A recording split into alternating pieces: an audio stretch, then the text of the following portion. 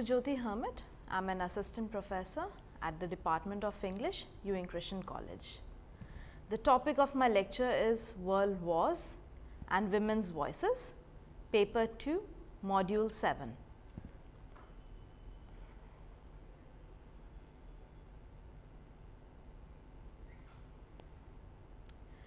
Women's position during the wars reflected a changing attitude towards their roles. Largely, this change began just before the outbreak of war with the cry of women to have the vote, a movement which sought improvement in their position in society, which until then had disenfranchised them. Not only was there a cry for the vote, but surprisingly to some, women also wished to take an active part in the war and not be excluded on the grounds of their gender.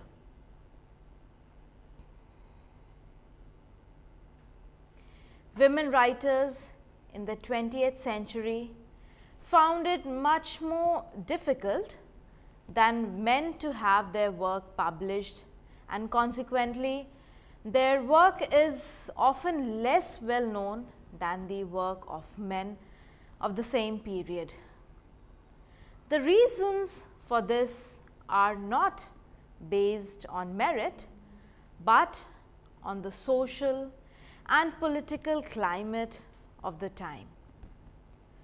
Women's writings on the First World War have been misunderstood as inauthentic and unrealistic. This is mostly due to the fact that by 1914 and until late 1918, women did not do military service.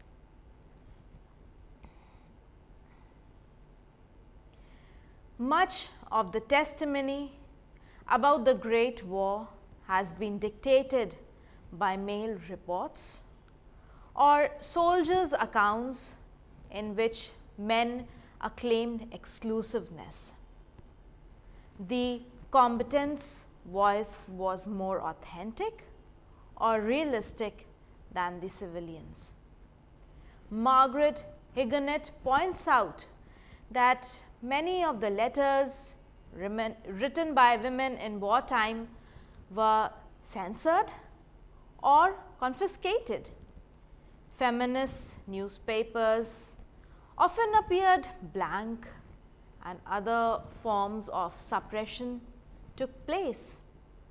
For example, Marcel Cappy's collection of journalism in Higonnet Lines of Fire, Women War Writers of the First World War, was not allowed to be reprinted.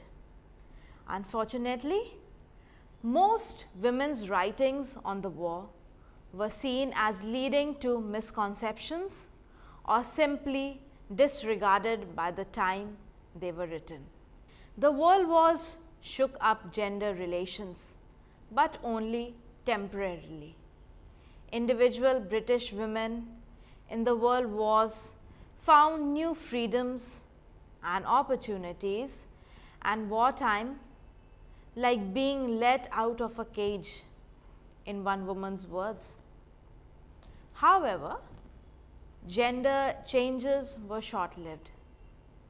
Attitudes towards women's role at home and at work remained remarkably consistent over nearly 50 years. Both wars put conventional views about gender roles under strain, but no permanent change occurred in hostility to women in male-dominated jobs, the devaluation of female labor, and the female-only responsibility for home life. Several major differences distinguish the two world wars' effects on women. Most importantly, in terms of gender roles, women in the military in the First War were largely confined to very mundane work like cleaning, cooking, clerical work, waitressing, and some driving. But in 1939 to 1945, in addition, women handled anti-aircraft guns, ran the communications network, mended aeroplanes, and even flew them from base to base. Nonetheless, gender relations quickly reverted to tradition after World War II as after World War I. In Touch and Intimacy in First World War literature, Shantanu Das refers to women as being silent witnesses. Despite the general feeling of hopelessness, many women remained diligent and their social roles evolved in ways unexpected by their societies. Some were political activists such as Alexandra Kollontai, Marcel Capet, or Rebecca West. Others took part directly in war, like Catherine Hodges North, who enlisted in 1916 as an ambulance driver. Many others, like Vera Brittain, served as a nurse in the war and used her writing to describe the horror of losing loved ones and sharing the feelings of having her life completely shattered by the war.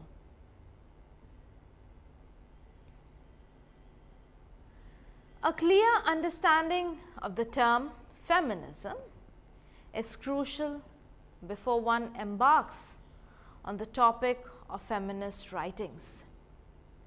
Feminism as a social, political, economic and intellectual movement has been defined variously over 200 years.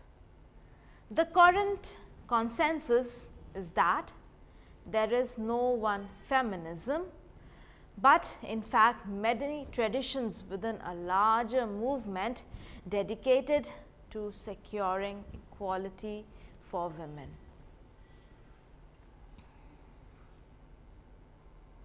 Simply put, feminism is a movement to end sexism, sexist exploitation and oppression. This was the definition of feminism offered by bell hooks in her feminist theory from margin to center more than a decade ago. Feminism has reshaped the overriding perspectives in a wide range of areas within Western society, ranging from culture to law. During much of its history, most of the leaders of the feminist movements and theories were predominantly middle-class white women from Western Europe and North America. However, at least since Sojourner Truth's 1851 speech to American feminists, women of other races have proposed alternative feminisms. This trend gained momentum in the 1960s with the civil rights movement in the United States and the collapse of European colonization in Africa, the Caribbean, parts of Latin America and Southeast Asia. Since that time, women in former European colonies and the third world nations have proposed post-colonial and third world feminisms.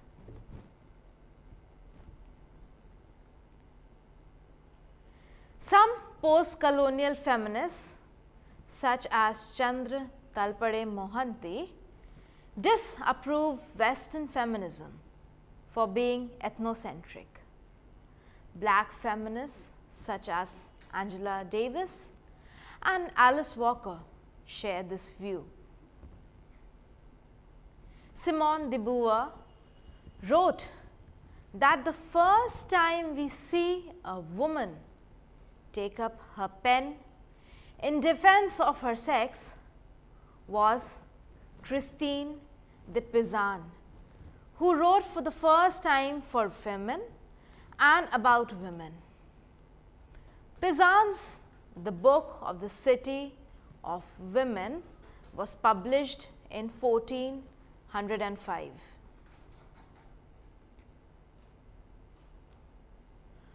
First wave feminism refers to the feminist activity during the 19th century and early 20th century in the United Kingdom and the United States.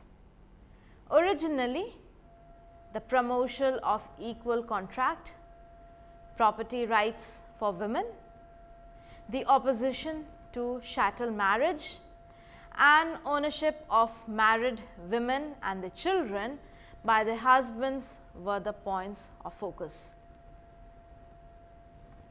In Britain, the suffragettes and the suffragists campaigned for the women's right to vote.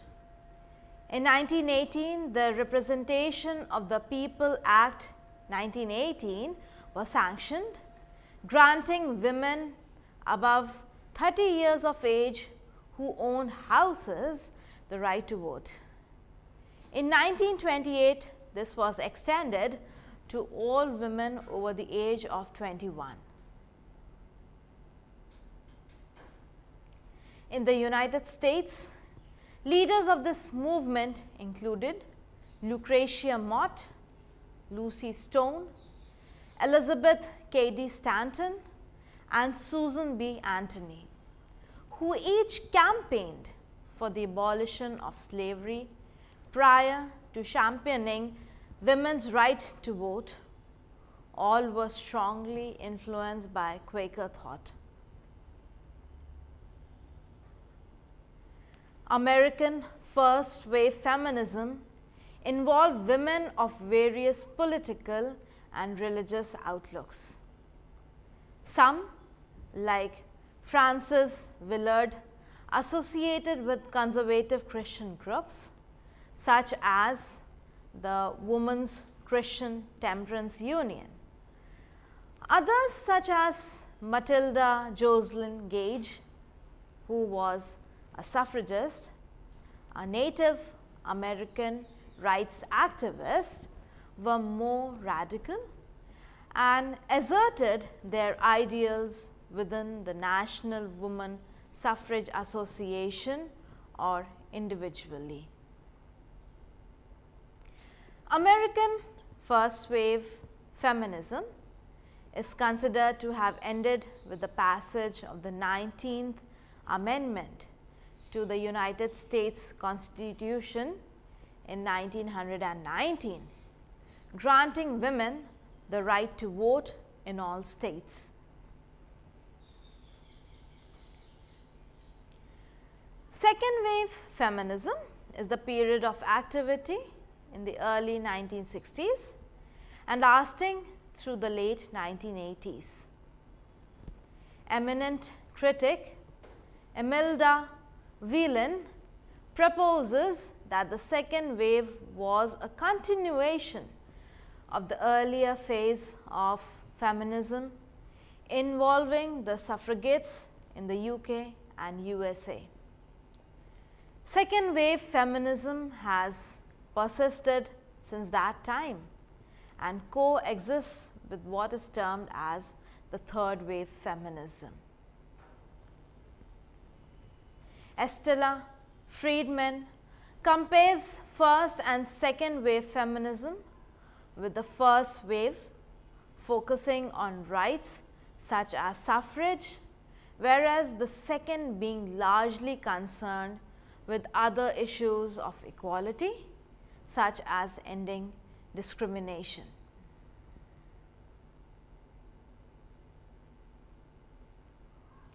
Feminist critical thinker Carol Hanisch launched several prominent feminist groups and protests during the heydays of radical feminism. It was she who gave the phrase, "The personal is political," in 1969, which became synonymous with the second wave of feminism. Kate Millett is an American feminist literary critic. She has been described as a seminal influence on second wave feminism and is best known for her 1970 book, Sexual Politics.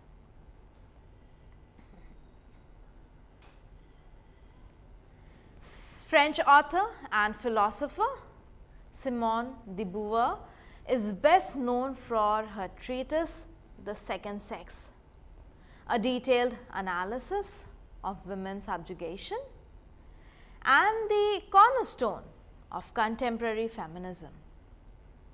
Written in 1949, its English translation was published in 1953. Betty Friedan's The Feminine Mystique, published in 1963, criticized the idea that women have found fulfillment solely through child rearing and homemaking.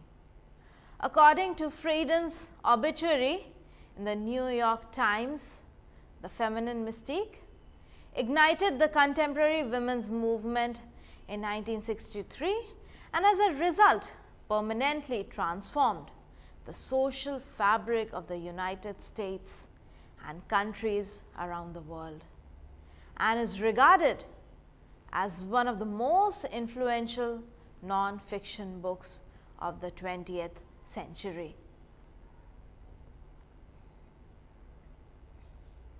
Third wave feminism arose as a response to the perceived failures of the second wave in the early 1990s.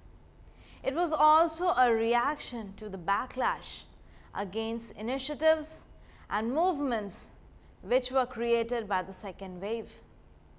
Third wave feminism endeavors to challenge or avoid what it deems the second wave's essentialist definition of femininity, which, according to them, overemphasized the experience of upper middle class white women.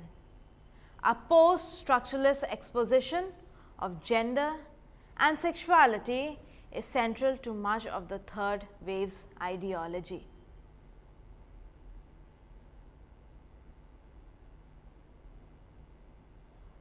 Feminist leaders rooted in the second wave like Gloria Anzaldúa, Bell Hooks, Chela Sandoval, Cherry Moraga, Audre Lorde, Maxine Hong Kingston and many other black feminists essay a negotiation for a space within feminist thought for consideration of race-related subjectivities.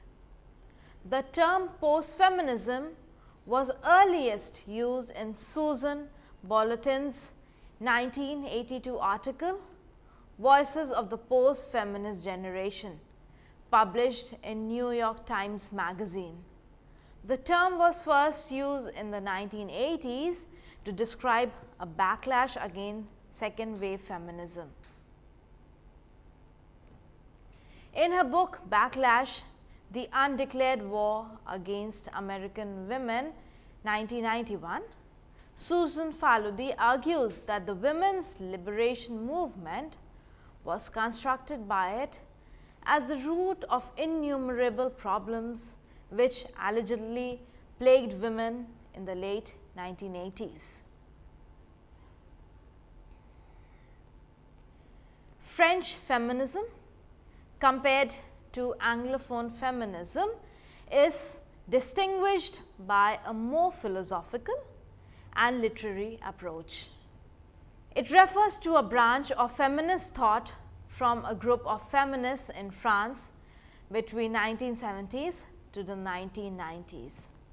The term includes non-French writers who have notably worked in France and the French tradition, such as Julia Kristeva and Bracha Ettinger. Julia Kristeva has greatly influenced feminist theory and particularly feminist literary criticism.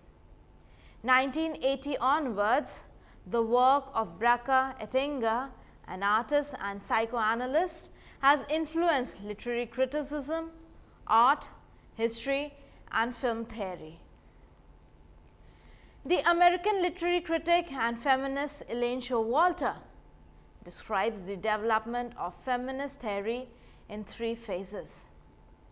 The first is that of feminist critique, in which the ideologies behind literary phenomena are examined by the feminist reader. The second Showalter calls gynocriticism,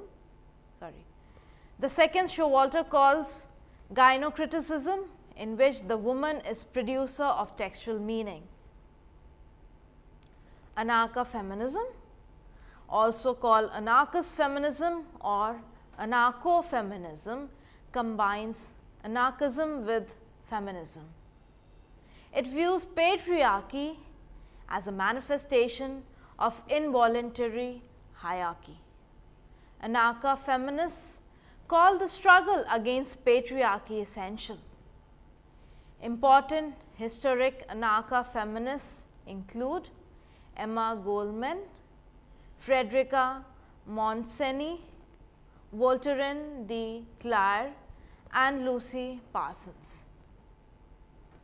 Socialist feminism links the oppression of women to Marxist ideas about exploitation, oppression, and labor. Socialist feminists believe that women are held down in workplace and in the domestic sphere because of unequal standing. They find prostitution, domestic work, child care, and marriage as ways of women's exploitation by a patriarchal system that belittles women and their substantial work.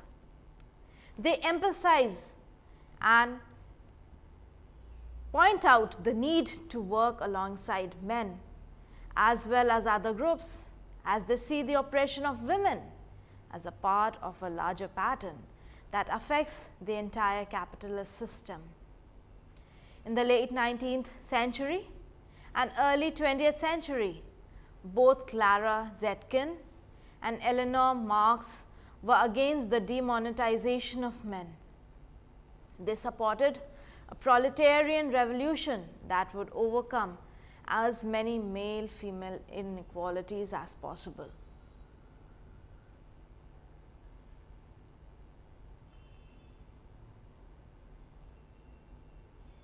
Radical feminism considers the male-controlled capitalist hierarchy, sexist in nature, as the defining feature of women's oppression. Radical feminists believe that women can be free only when they try to take a plunge out of an inherent, oppressive, and dominating patriarchal system. They feel that the oppression and inequality of women is carried out by the hands of a male-based authority and power structure.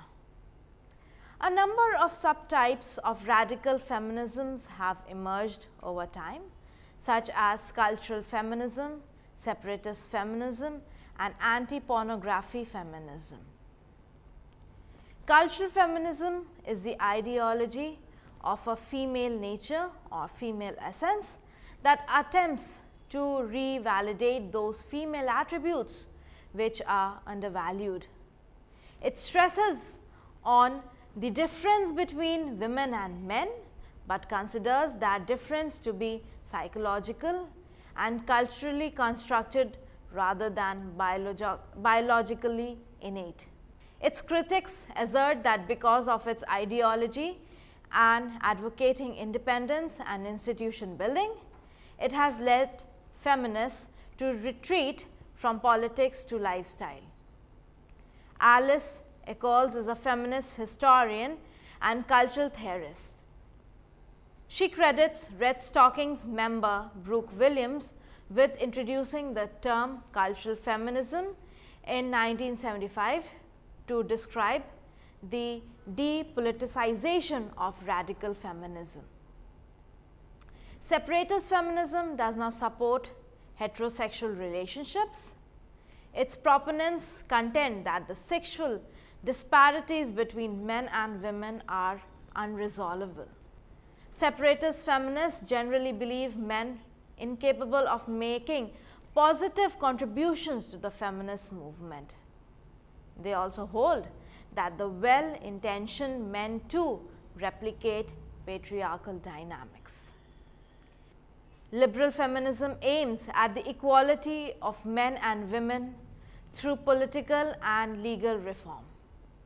It is an individualistic form of feminism which emphasizes women's ability to show and maintain their equality through their own actions and choices.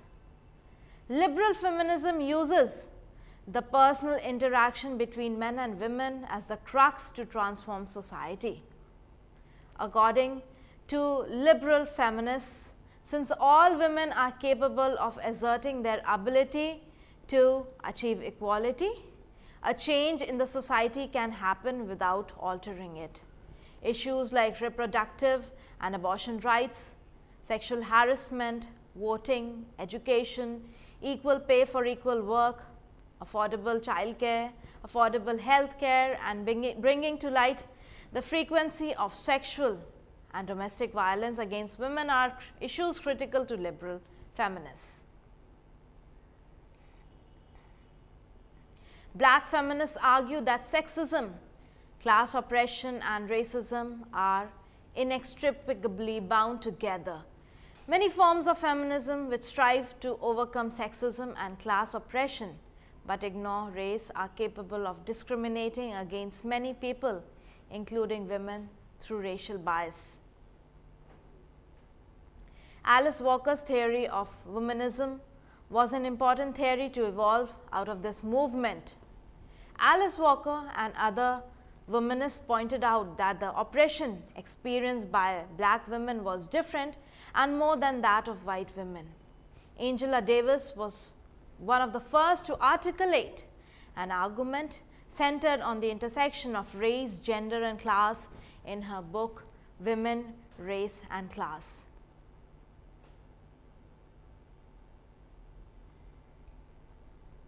Thus, feminism exceeds both the mundane listings of its characteristics and of its summarized types. It has an incremental quality that is not so easily reducible, and one aspect of this arises in relation to its felt connotations. Feminism and the women voices are as relevant as ever before the 20th century. Feminism and the women voices are as relevant as ever before in the 20th century. The movement requires all the support it can get to make this the century of true gender justice. Thank you.